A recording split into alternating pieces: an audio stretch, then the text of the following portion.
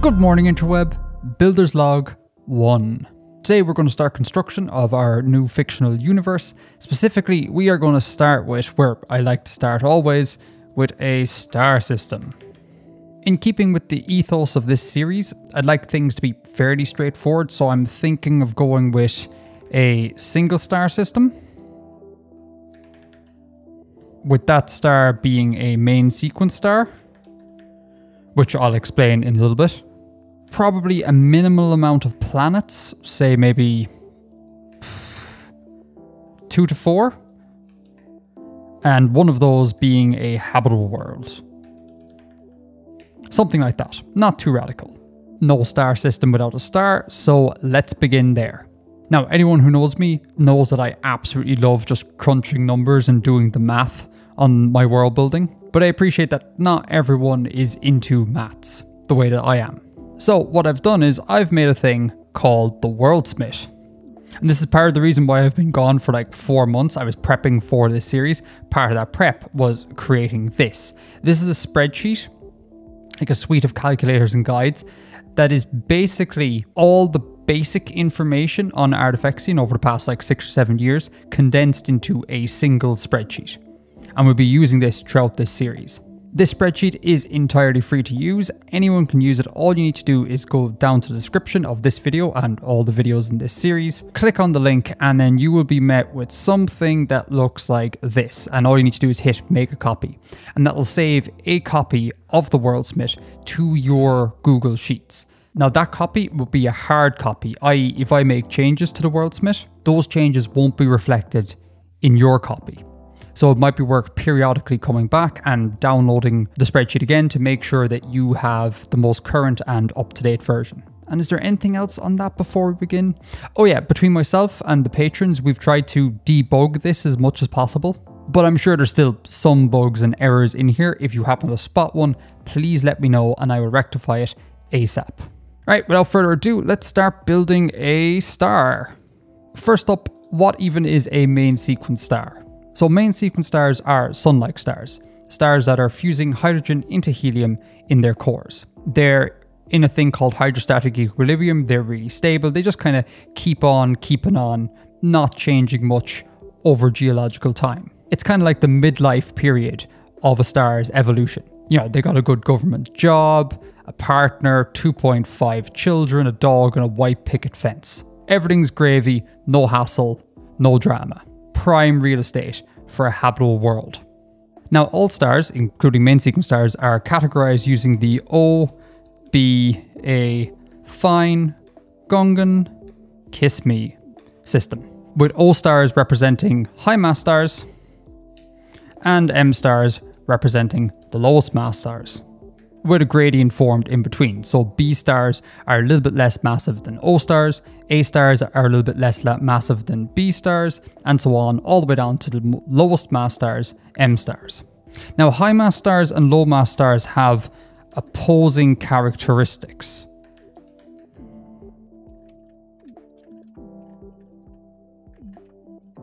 So high mass stars will be very large, they'll have large radii. They'll also be very luminous, they'll output a lot of energy, and they'll be really hot. But they won't live for very long, and their densities will be relatively low. And they'll be blue in colour. Low mass stars are the polar opposite. They're very small, so they have a low radius. They don't put out an awful lot of energy. Ordinarily, their temperature is quite low, but they live for a really long time, and they're quite dense. And they're red. And again, there's a gradient in between.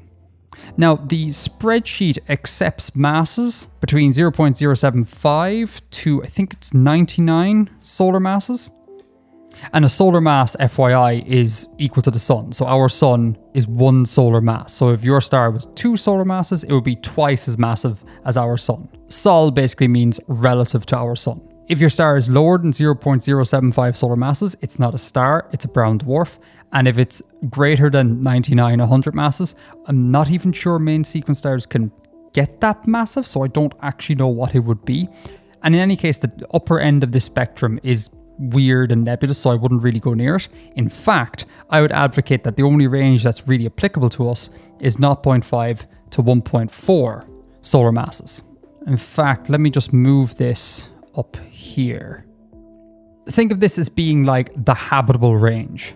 And if you go outside this range, you run into a few issues regarding, organic life, habitability, etc. So with very high mass stars, the problem is UV radiation and just time.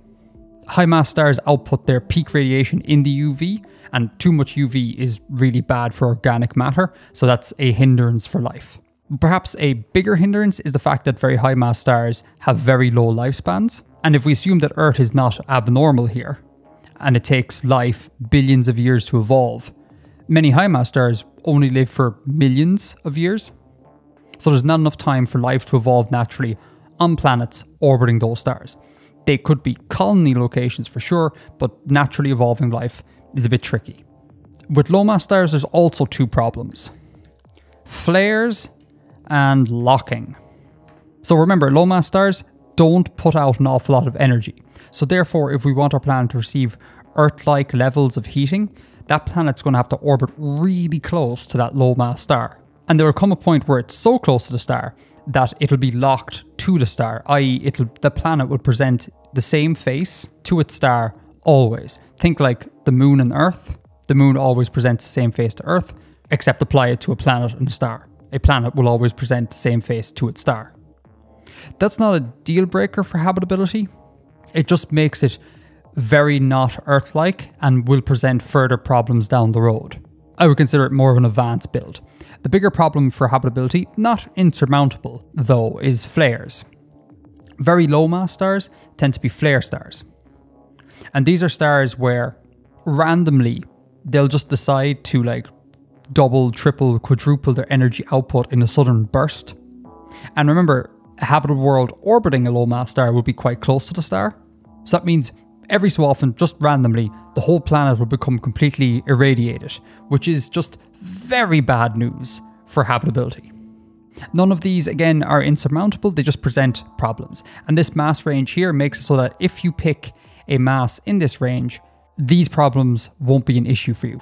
So let's just chuck in a random mass here. Oh, FYI, as per the big red border, only edit blue cells. If you edit any of the other cells, the whole spreadsheet will break, and that's terrible. And if ever you run into issues you don't know what to do, just hover over the eye icon and there's a big write-up I've done. So again, you should be fairly sorted. So anyhow, let's throw in a mass. Let's put the lower end of the spectrum, 0.5. So 0.5 solar masses, i.e. this star is half as massive as the sun. Spreadsheet populates and we get all this loveliness. So our class is a K star, so we're down near the bottom end. 9.2 V. Now I need to explain this. Each of these categories can be further subdivided with a numeral. I think it's 0 to 9.9 if I recall correctly. And the way it works is that 0 represents the highest mass of a given class and 9.9 represents the lowest mass of a given class. So a K0 star, highest mass K star, a K9.9 star, lowest mass K star. So this boyo will be near the bottom of the K spectrum. And then V here, or rather Roman numeral 5, that's just the label we give to a main sequence star. None of this actually matters, just a cool bit of flavor text. Now we can see that the maximum age of our star is 80 gigayears. A gigayear is a billion years, so this star will live for 80 billion years, which is a long time, and longer than the age of the universe, longer than time itself. Our universe literally hasn't existed long enough for some of the lower mass stars to die, which is just nuts when you think about it. In the current age tab, all you need to do is input the age of your star. It can be anything as long as it's less than the maximum age and obviously less than the age of your universe. So I don't know, let's say 13.7 billion years. Well, hey, there you go. Radius, size of the star, units or sols or solar radii. So this boyo is 0.57 times as big as our sun. Luminosity, how much energy it puts out. Units are L-sols, so that's solar lumens, I think, or solar luminosities. So this boyo is about 6% as luminous as our sun. So I wasn't joking when I said that low mass stars, luminosity, very low. Density, self-explanatory, 2.6 times as dense as the sun. Temperature, when dealing with astronomical structures, temperature is usually listed in Kelvin, but you can easily convert that via a quick Google search into Celsius or Fahrenheit if you want. Star color. Now, this is a thing. The color represented here is kind of an attempt at true color. So if you imagine you're in space, you're not in an atmosphere, you're just floating in space, and you're looking at this star here, and somehow magically the exposure of the light has been dropped such that it doesn't blow out your eyeballs, this is likely the color that you would see in that scenario. So kind of a true color devoid of the shortcomings of human vision. The actual color the star will appear to be on the surface of a planet, like a human looking at the star on the surface of a planet, would likely be white, because stars, even the lowest luminosity stars, are still really luminous, and they'll just overexpose your eyeballs and just everything appears white. Now that is slightly contentious, because I've seen sources that state that, yeah, all stars will appear white, except for the really low mass stars, like the K and M stars. Those stars, they'll appear more like whitey orange. So like white with a tinge of orange or red in them.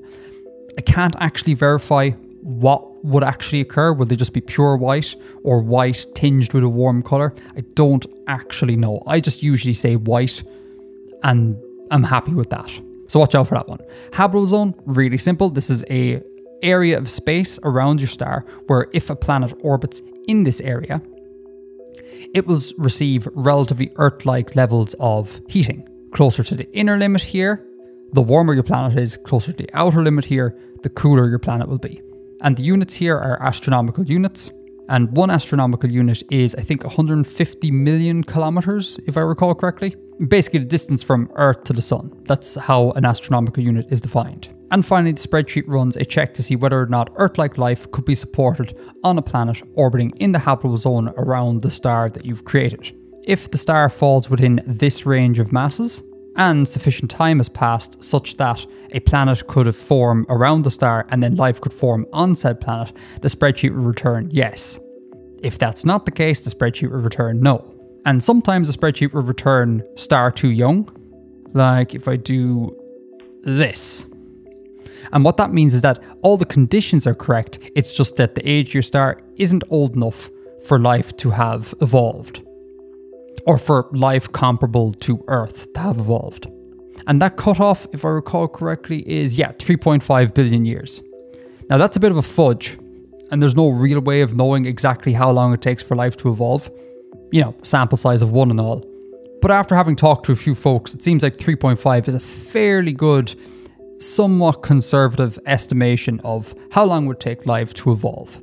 So if your star is younger than 3.5 billion years, not enough time to have, terrestrial megaflora and fauna. All right, so that is the spreadsheet explained, mass explained, cool.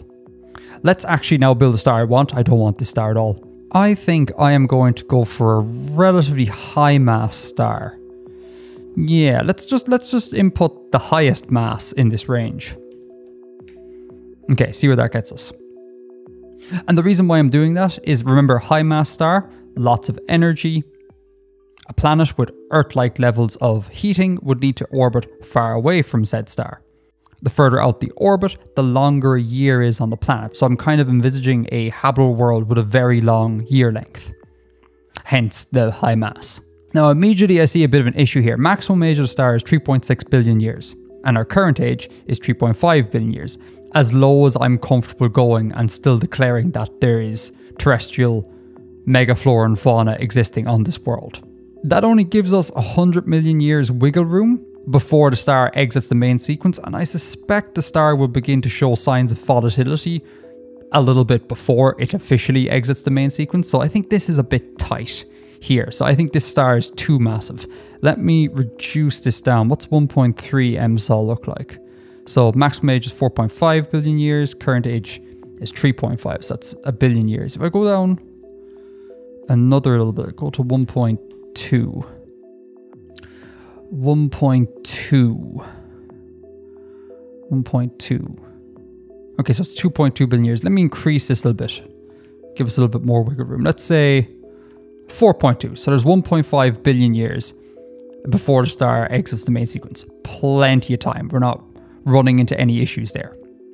Cool. And actually, do you know what? Today is the 24th of June.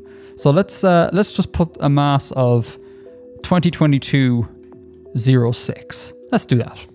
Just as a fun little Easter egg. Okay, cool. Radius 12% bigger than our sun. Fine with that. Luminosity 2.2 times greater than our sun. Cool. Density about 90% that of our sun. Now, you might think density, like who cares about density of a star? All of these parameters have ramifications going forward in the other spreadsheets down the bottom here. So they all matter. Specifically, density is going to be used to plot how close a planet in the planetary system could get to the star. So they all have relevance. Temperature, fine. Grand star color, cool. It's white. No hassle there. Habitable zone, yep, nice and far out. So we get some really long years. Up to about 700 Earth days, depending on the rotation of the planet. That's really long. Earth-like life, yes, because we stuck to the mass range and our age is greater than 3.5. Cool. And that is nearly everything. No, one last thing. So that is the current age of the star. Current age of the star is 4.2 gigayears. But it's obviously not the current age of the planet because it takes a while for a planet to form after a star is formed. And I might need to actually Google this. I think our sun is 4.6 billion years, isn't it? How old is the sun? It's 4.6 billion years. Yeah, and I think the Earth is 4.5. How old is the Earth? The Earth is 4.5. It's about 100 million years in it again. So yeah, let's say current age of the planet is 4.1 gigayears. Yeah, let's do that. Cool. So barring future changes, I'm going to say that's canon. I like these figures. It's habitable, it's fairly Earth-like, and it gets me that long planetary year I'm after. So that's cool. Now what I'm going to do is I'm going to delete all this off air, and I'm going to do a little write-up, like create a reference document for this setting. And I think I'm going to release that to the patrons as an extra little thank you for supporting the show. So if that's something you're interested in, links are in the description. Go over to Patreon, check it out. Also, I've changed all the tiers on Patreon, just FYI. And there's a new director's commentary tier where the first Saturday after each of these videos is released, I'll do like a Patreon-only live stream and we sit down and we talk about the episode in greater detail, field some questions, etc. So again, if that's the thing you're interested in, Patreon, links in description. You know the jazz. And that's it. 1 star, done. Next time, we'll start working on the planetary system. I hope you enjoyed, and until next time, Edgar out.